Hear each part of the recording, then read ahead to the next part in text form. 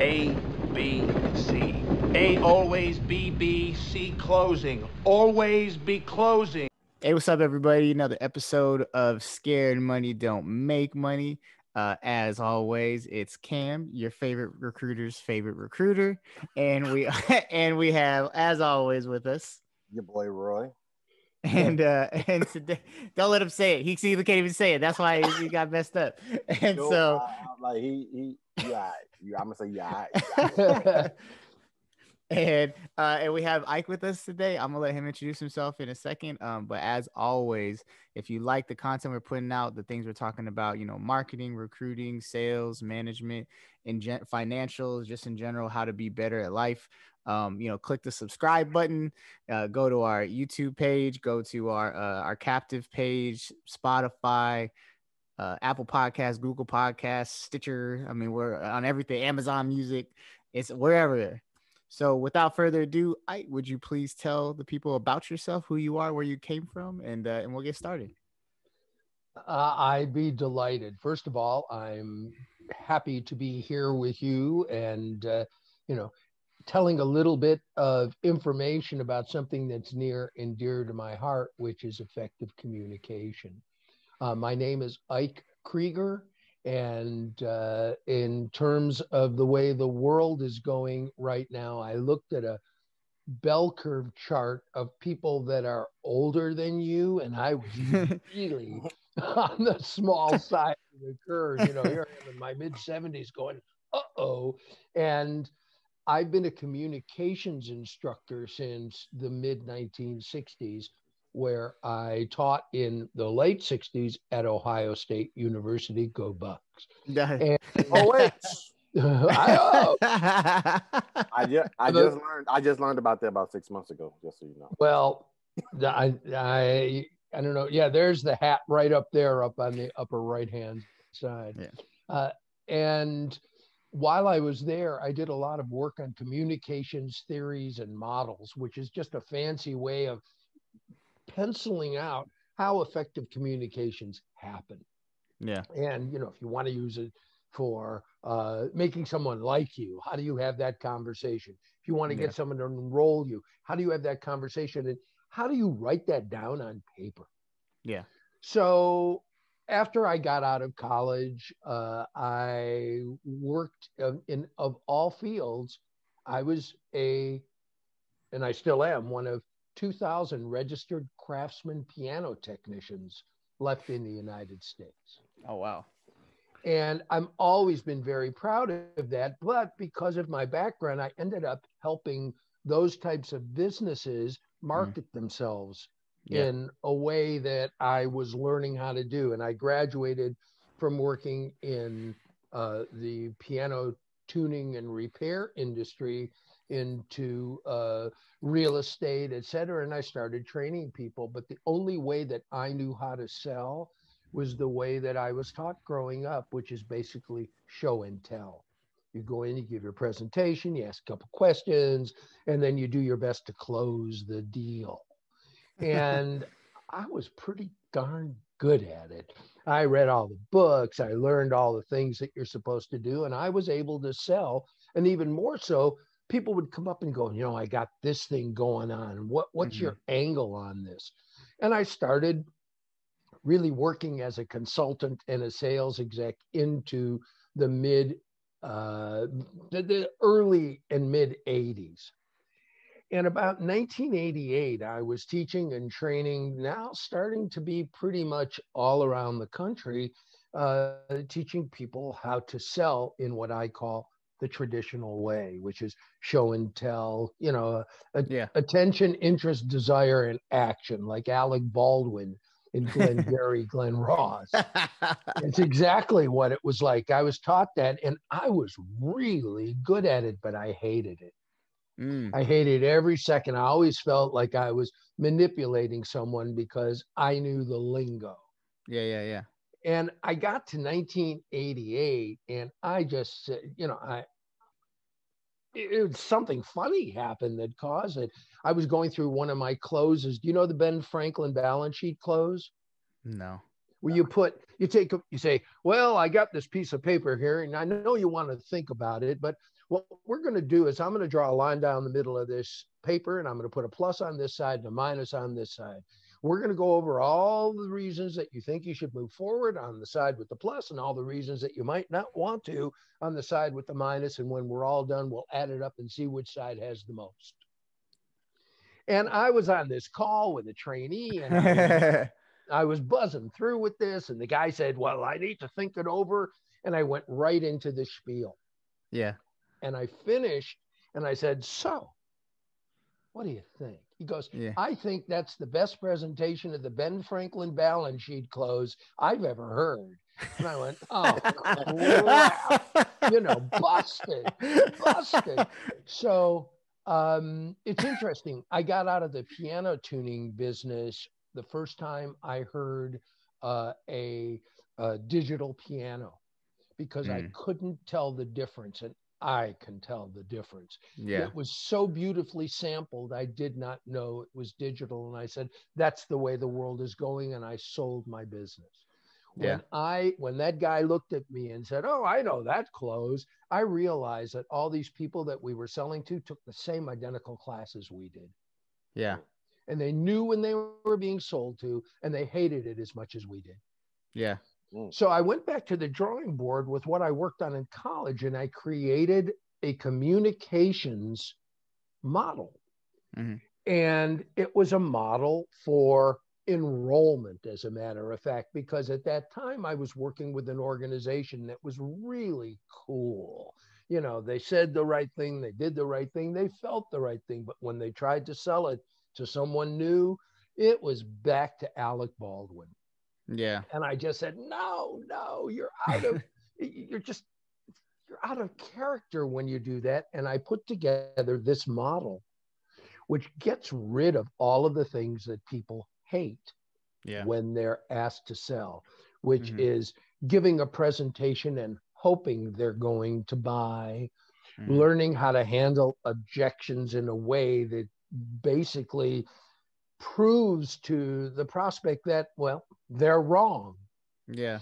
And then how to close, which I know you like to be closed on stuff. I sure do too. So what are we going to do here? Are you ready to move forward? Can you see all the benefits here? Wow, let's go back over them again. And I decided to take all of that stuff out of my model. So as crazy as it seems, there's no presentation. If there is, it's the prospect giving you the presentation. There are no objections, because if the prospect is the one giving you the presentation, who are they going to object to? Yeah. And in terms of closing, you're able to say to them after this conversation, so specifically, what is it that you see about my offering that has you ready to move forward? And if you're not, tell me. No maybes, no, I want to think about it. But tell me why you think that this might be good for you. And if it is, I have a couple of favors I need to ask for the rest of our conversation. And that's one, you don't tell me maybe or I want to think about it as a substitute for no.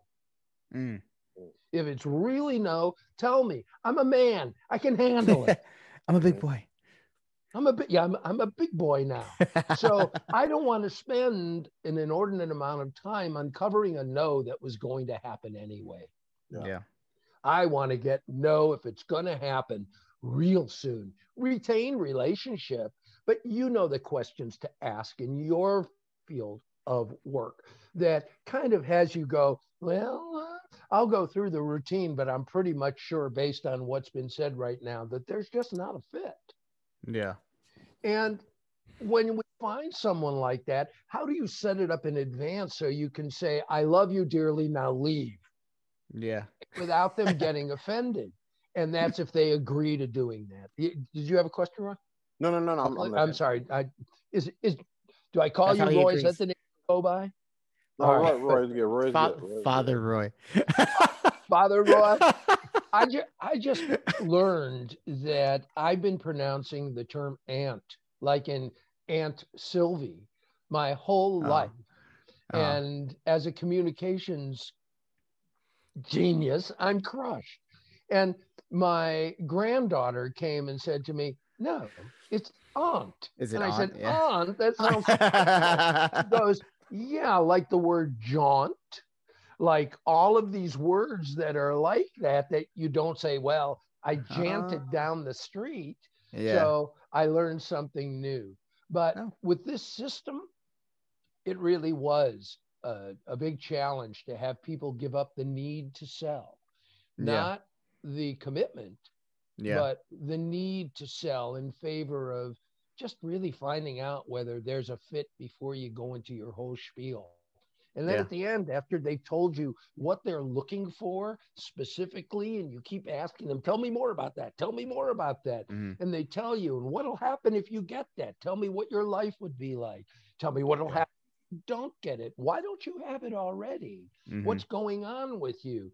And as soon as you're done with these questions, and they go, well, I'm ready to do it, but you haven't shown me anything yet. I need you to prove to me that what I want is what you have. And you know what you show them? Mm. Only the information which lines up with the things they told you they were looking for. Yeah. Rather than go in and deliver a presentation that's hit or miss because you and your company think it's great. Yeah. Like, I don't know if you show brochures and stuff when people come in, but Mm. I'd hold it. I'd make them work for it. And then when you show it to them, go, tell me what's in this that lines up with what you're looking for. And then they go, oh, I like this. And go, so how serious are you about doing this? Because, it's going to be a commitment. Well, Yeah. if you can get me this, and in addition to that, what else would you need in order for you to say, yeah, let's move forward? Mhm. And they tell you. And Yeah. if you're in appointment based sales, which enrollment is, this system is an easier way to sell. And Yeah. that's what we do. Yeah. And I would say that's how I know Roy and I have recruited a lot like that in the past. We're very like not presentation-y. Someone calls, I know, when I still do it now, but when someone calls me, the first thing I make them do is a pre-qualification. And I know some people are like, oh, well, like that's just going to stop people from then people like who don't want to do it just aren't going to do it. And I said, exactly. I've now eliminated somebody who they're already not a part of the process. But as soon as somebody Getting authority immediately. exactly, as soon as somebody invests and it only takes like 5 minutes, but that's 5 minutes of somebody's time they've now invested. So they're like, okay, I'm going to send this back to him. Now I have to at least listen to what he has to say. But at the end of my thing, it says, why do you want this opportunity? What are your goals? What goals do you want to meet? And then at that point, it makes them evaluate why are they doing this in the first place? So that by the time that I get them on the phone, like you said, I'm like, hey, so, and I keep it real simple. Hey, I'm sorry, Macias. I keep things real chill. If you want to do this whenever this conversation is done, great. If you don't want to do it when it's done, that's okay too. What can I do for you?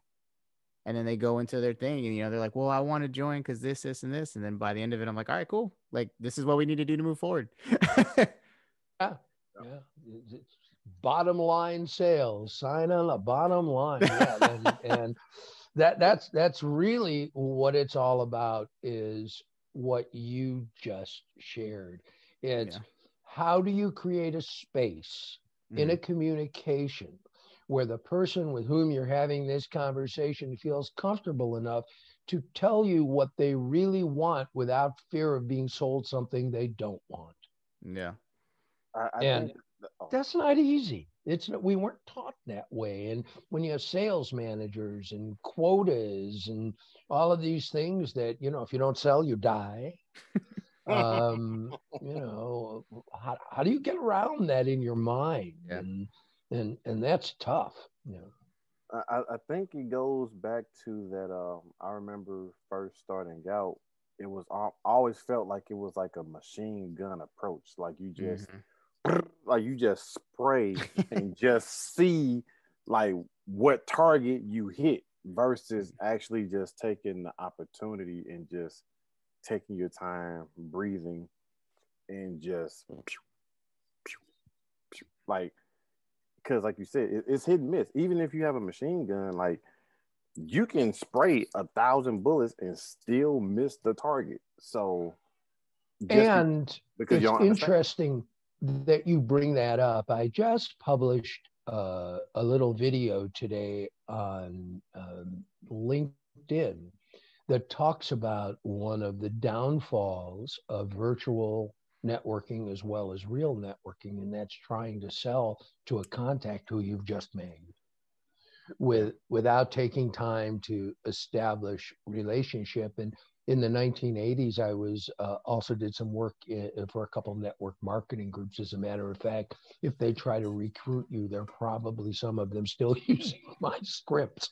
But it was really interesting that things shifted from, I lost my train of thought. I started talking about network market. Oh, yes, machine gunning your warm market. That's where I first heard that, was that when most people get into network marketing, they go to people that they care about and are so gung-ho about what it is they're doing and want people to come and be with them so badly that they just turn these people off so much that those people would never take a look at the opportunity. And that's where I heard machine gunning the warm market. That's the problem we have, is we talk too much. Yeah. I mean, I think it's because I don't know. In so many ways, I think sometimes the old-fashioned way works. In the old-fashioned way is, I know as much as we want to go far into the future, there are still some chisel and stone ways that have been tried and true that just won't go away just because they just won't. I agree.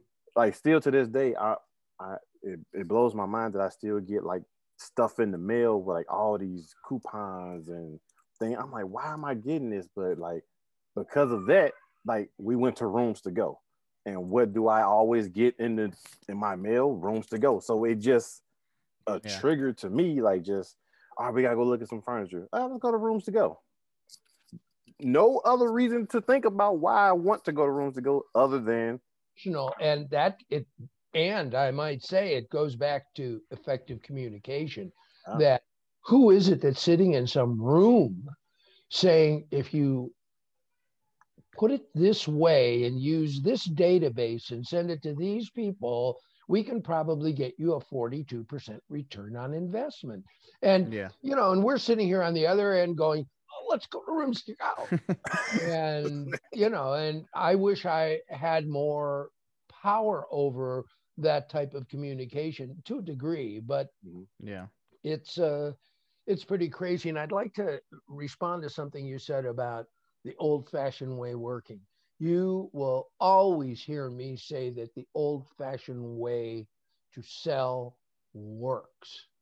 It works wonderfully. I just believe you have to work so hard to make it work, which is why my system is called the easier way to sell. It uses all of the things that are in traditional sales, but you don't start off with a presentation. You do it at the end if they want to hear it. And if they don't want to hear it, you shake hands and go, thank you. And they bought anyway, because if they want information, they'll ask. And that's not something we were taught in the traditional way.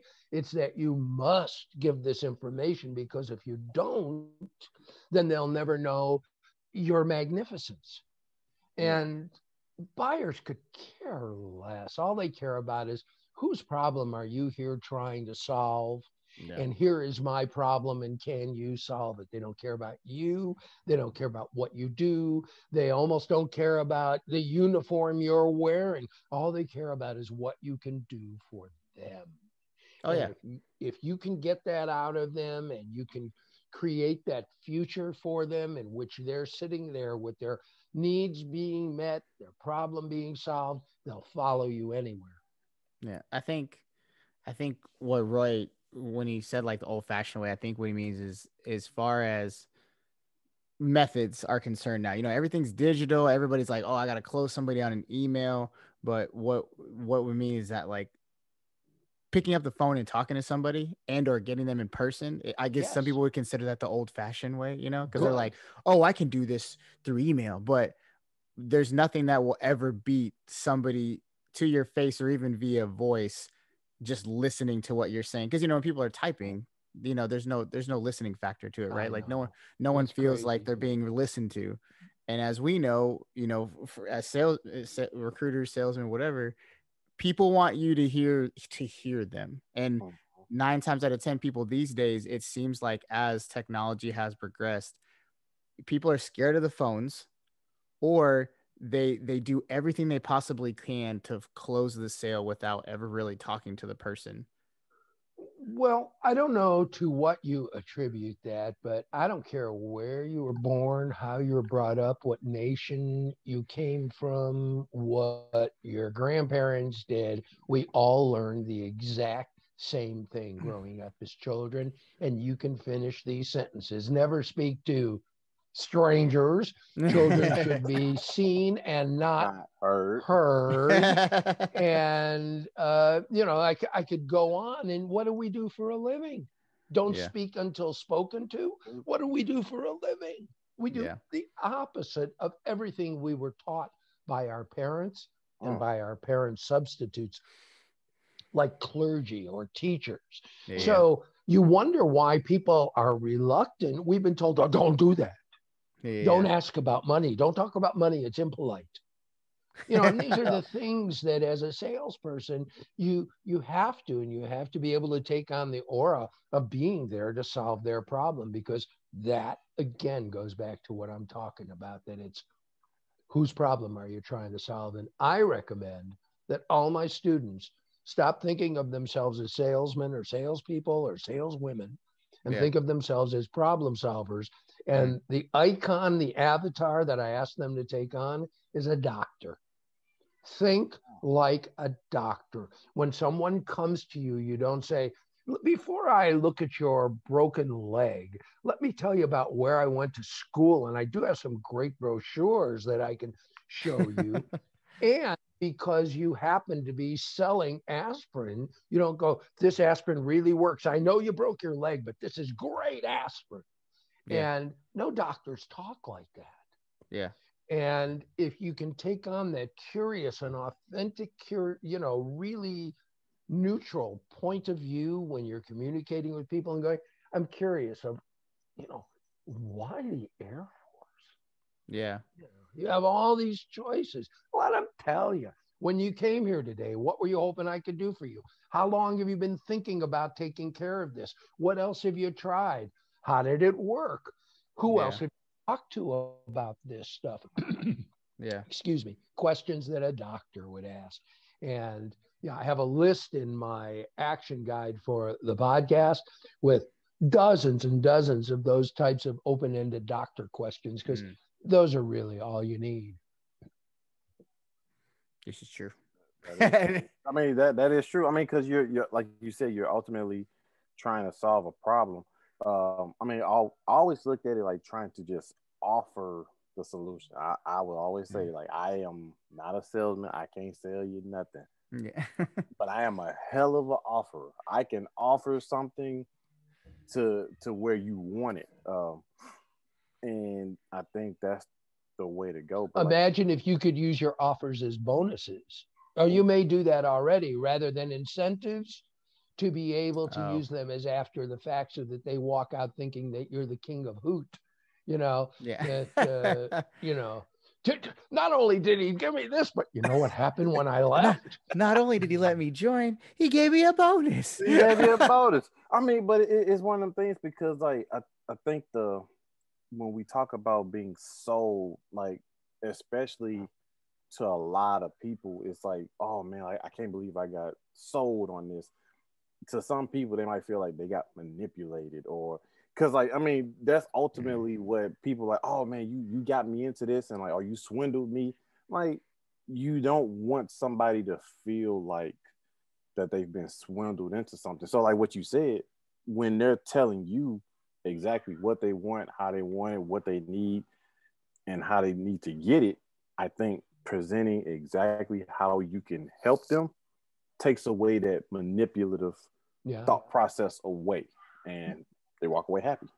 In what way do you or have you ever used what's called future pacing, where you talk about the future and how they're responding to your transaction? Have you ever used that?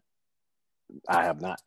Well, here's an example of that. And you've just finished recruiting. You go, I got to be honest with you. Sometimes, somebody will come back to me a month, 6 weeks later and go, man, what you told me, it's just not living up to my expectations. And, I just making me nuts. And I'm curious, based on what you're telling me now, I want to know 1 month from now, what are you going to say to yourself that makes you remember how good of a choice you thought this was?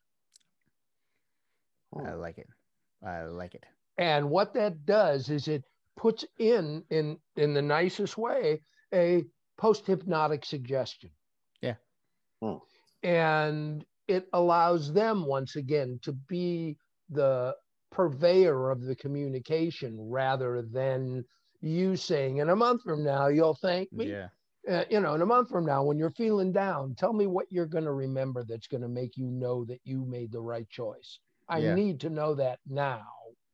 Yeah, because then they say it out loud, and then now they're doing it to themselves. themselves. And what you're doing is causing forward action where, it's like I did a video a couple weeks ago that whatever follows a negative command cannot not be followed. It's like, don't think of a pink elephant. And if you tell what you don't want them to do, they cannot not think of doing it. Like, don't go in the street. Yeah. You want to tell them in positive, stay on the sidewalk. So in terms of these communications, you can really turn this is what I talk about, the language thing that gets me so turned on. You can shift how you set your language to cause predictable responses that let you know if you're moving closer to a yes or whether or not you're uncovering a no. And you just sit there, and sometimes you have to keep from giggling because the answers will be so predictable. And that's what I love about modeling, because you can look at it and go, no, that wasn't the way it was intended to work. Yeah. Because it's designed to work every single time, and it doesn't. Better shot at increasing your percentage. Like in baseball, I talk about what's the difference between a 270 hitter and a 310 hitter. Well, it's only 4 hits out of every 100 tries, but it's $5 million a year in salary. Oh. So Roy likes baseball too. They're paying someone to fail only 67 times out of every 100 times, or whatever the figure is, rather than 73 times out of every 100 tries. And the difference is so small. So if you can use this system to increase your work by 15-20%, man, if I came and said to anybody, want to increase your business by 15 to 20% this year, you'd be in the upper echelon of your whole team. Yeah. So that's what the system is. And you can find it by going to closethedealwithoutselling.com. And at that website, you'll find a link to my podcast by the same name. There's 50 episodes on there that teach the system, that talk about the system. I have on people that I trained in this system 30 plus years ago that came on to the podcast and talked about the effect that it's had on their business and their life, and none of them swore at me. So no one hated me. Pretty cool. And go ahead. Oh, so what? So I know when you and I talked, we talked about how you actually had gotten, you had gotten out for a little while, and then you came back. So how is that? How has it been kind of getting back into the swing of things? Like how long were you out, and how long have you been back in? retired in 2010. Yeah. And I was out. I went back to my first love of photography. And then in 2018, at the ripe old age of 70, I had a stroke. And mortality said, "Hey, buddy." And I realized that had I gone to the great debate club in the sky, that all of my information that I had packed in boxes would be lost. Yeah. So after I went through therapy and got better, and that's, some people go, well, that's debatable. I decided to do the podcast because for an aging hippie like myself, the ability to have my own radio show, which is, I guess, what this is, it was, if you'll excuse the expression, cool. Yeah. So I put this all together, and now I'm helping people in effective networking as well as effective selling.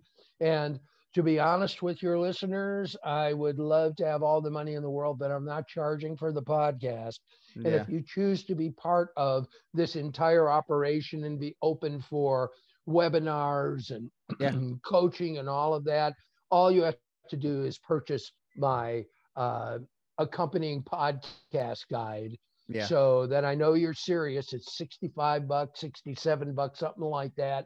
And you and I will be together, no ups, no extras. And if there's stuff later on that you need, you'll tell me, but just enough to keep the lights on. And my wife keeps saying, all right. I said, but I want to do this. All right. I guess we will. What so were you still like doing a lot of networking on LinkedIn? Like how did the podcast come about? Like what made you decide to do that? Well, it was realizing that I had these boxes and boxes of material that, and digital material that were just sitting there. And I knew the effect it had on people throughout the last 30 plus years. And I decided that there was just too much good stuff, which I say in the introduction, that I decided just to give it all away for free. Yeah. And that's what I'm doing. So if you listen to the first 10 episodes of the Close the Deal Without Selling podcast, which is on all major podcast providers, you'll just the first 10, which in terms of length is about the length of a medium Quentin Tarantino movie.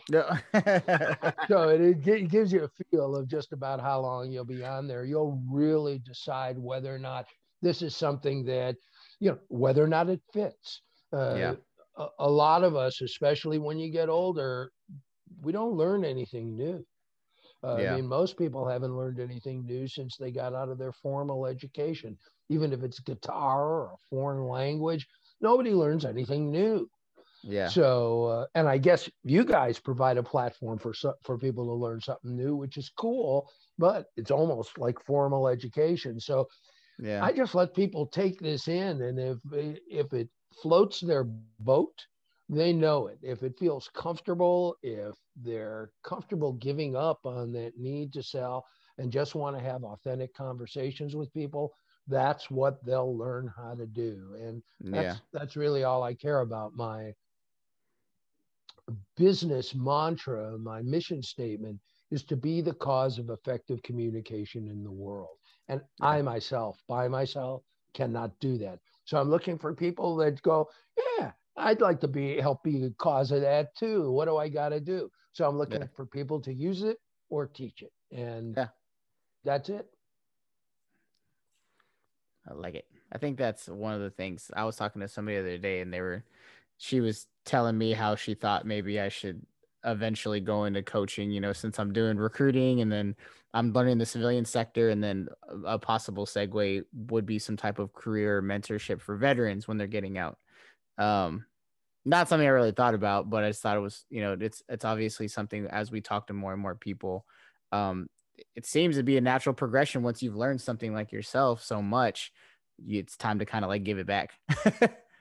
It is. And one of the things that it's important to learn as you embark on a civilian career, if that's your choice, is that not for profit is a tax status, not a mission statement. And what I invite you to do is look for the biggest problems that you could solve with the people that have the money to afford to get them solved. Yeah. If you choose to remain in the service sector and help people that really have limited funds, then you have to go back to the line in The Godfather and just say to yourself, this is the business we've chosen. Yeah. And if you want to, you know, set your sights at something higher where you truly are a consultant to people who may have come out of the service and have a hard time shifting into a civilian career, that might be something that might be worthwhile. Or a placement service where, you know, you're out there working with major companies. That would be my first feel on it. So make sure you give yourselves all the credit that you have and all the creds you've established by doing what you've been doing. Gotcha. No, I like it. Yeah. But so as we near to the end of the show, usually two major questions that we ask all the guests. So first question being, if there was one major piece of advice somebody asked you when I'm getting into the sales or recruiting game, what would be kind of like the first thing that comes to mind that you'd want to tell them? Here is one of the poems. It's very short, that I have in the action guide. More of a haiku. It is more of a haiku. In one day, Samson killed 10,000 Philistines with the jawbone of an ass. Each day, salesmen kill more than that with the same tool. Salesmen talk too much. And they are jawboning people, and they need to talk less and listen more. Yeah. If you want to really gauge how effectively listening can be as a way to solve personal problems, I'd like you to consider a $6 billion industry. Excuse me. A $6 billion industry that's based solely upon listening and helping people solve their problems, and it's called psychoanalysis. So that's how important being listened to is. So that's the one tip is talk less and listen more, coming from a guy who's spoken nonstop for 40 minutes. That's okay. And then the second question that we ask is, you know, the name of our show is Scared Money Don't Make Money. So when you hear that phrase, what does that, you know, explain what that means to you? Avoid panic management. Have a clearly defined goal. If you don't know where you're going, that's where you will end up. And the idea of scared money comes from panic management, as far as I'm concerned. That's when you get involved with something and you have no strategy. You're just a tactical wizard, but with no strategy, and you must have a strategy first. And inside of that strategy, you'll know what tactics to use in order to maintain your outcome.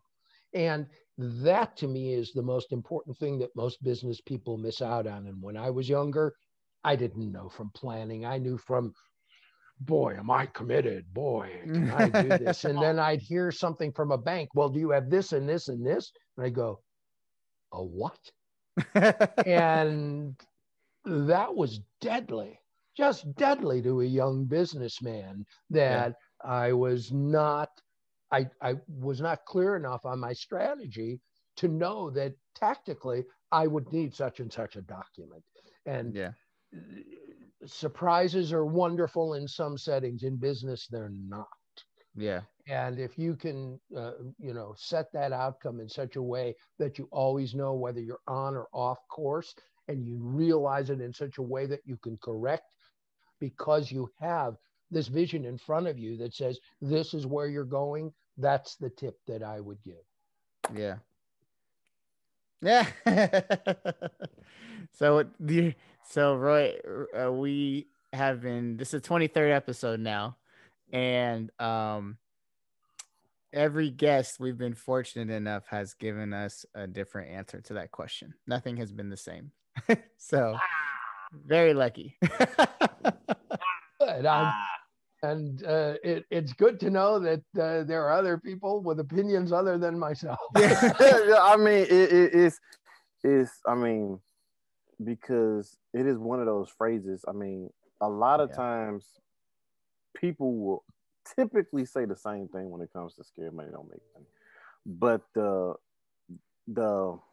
I would say more so the business side, the more cognitive thinking and more elaboration and in-depth thought of that, because it brings up a lot more, like you said, panic management. I would have never in a million years thought panic management to scared money don't make money. But how you just elaborated, it makes 100% sense. That's nothing is more difficult than, oh my gosh, what am I gonna do? Yeah. Mind blown. It doesn't mean that that's not going to happen, but there are steps that you can take that'll lower the odds. And that's all we can do, because from a non-religious standpoint, just remember that man plans and God laughs. Yeah. Okay.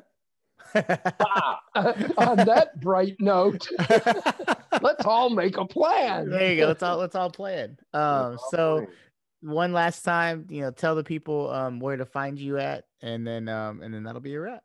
Certainly. You can find the company at closethedealwithoutselling.com, or if you'd like to make it a little bit easier on your typing fingers, sellandmarketbetter.com.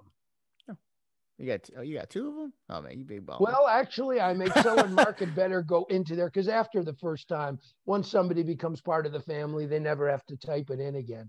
So that's my test. Are you willing to type it in? Yeah. Are you gonna? There you go. Are you gonna type it in? But Roy, any last words? Panic management. I was about to say, I knew you like that one. panic management, because it is you have to keep some things at bay. You have to observe and be conscious of how you respond, so you don't, I guess, over respond or under respond, because I know I overreact and sometimes I underreact. So that's my little tip. Think of it as a map, and just do your best to stay on the path. And I certainly have gone far over there enough times, but what's really fun, and all I can tell you is there is light at the end of the tunnel, and it's sometimes a long tunnel. So keep on keeping on, and if you the difference between a dream and a goal is written down. Yeah, I've heard that before. So, if you got something you want to do, just jot it down and put it away somewhere, just so you have it. You've manifested it in reality, and you have the opportunity to go, no, I get it. This is the game I'm playing. It's serious, but it's still a game I'm playing. And, win. For sure. Gentlemen, this has been a gas. Thank you. We appreciate it, as always. Scared money don't make money, and that's a wrap. That's it. Indulge and to learn about ourselves.